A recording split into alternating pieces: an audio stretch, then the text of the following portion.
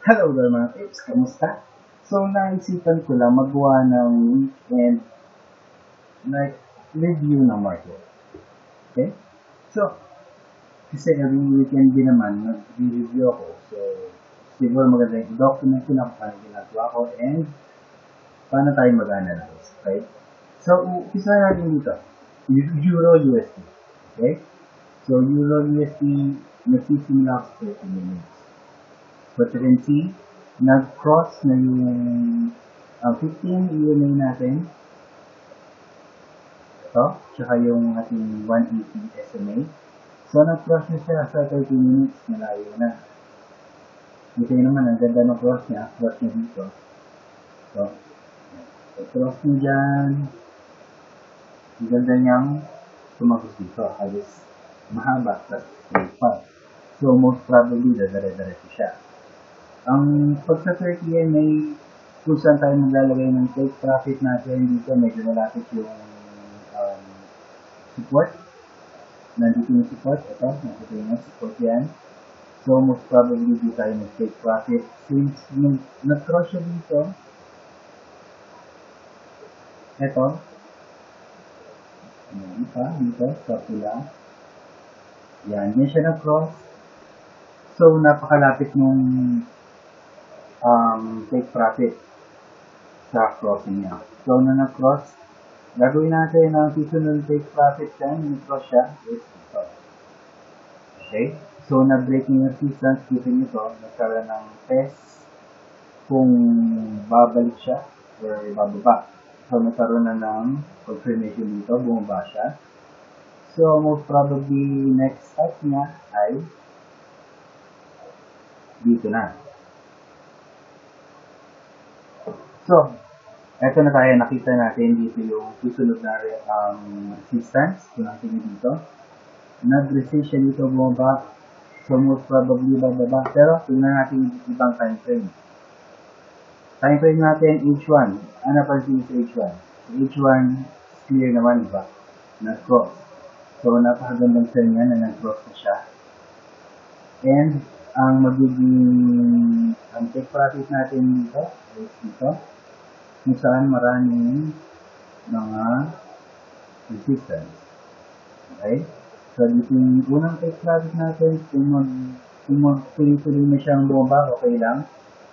So, once nakaabot yung price dito, and nagkaroon kayo ng confirmation na bumaba na siya, ang titignan nyo, pupunta kayo sa 4 hour. 4 hour naman, nakikita nyo siya. Kung tatagos siya, kung magpo-cross siya, or nag-cross siya sa 4 hour, panigurado yung 1 hour natin, lalampas pa rin dito. Okay? Yun yung interesting sa cross MA. Dikit-dikit siya. From 1 minute to 5 minutes hanggang week or month, tatagos at tatagos siya, magkakaroon ng cross. Yung cross ng 5 minutes to 15, eto, kumpitan niyo yung 30, tumagos siya, maganda yung baba niya, then nag-cross H1, so magkakaroon ka pa rin ng profit dito. So, profit natin dito, so yung SL natin, magkalimutan, nandito. SL natin dito sa cross na yan. Okay? So, tanggalin natin ito. Kung makikita nyo sa day, ito pa isa pang makukonfirm kung nabasa yung PDF na binigay ko. Setup bar. Setup, ano yung setup? Setup bar, itong pinakamataas. Pinakamataas na candlestick. And then, kung i-align siya dito, bibigyan kayo ng double tap.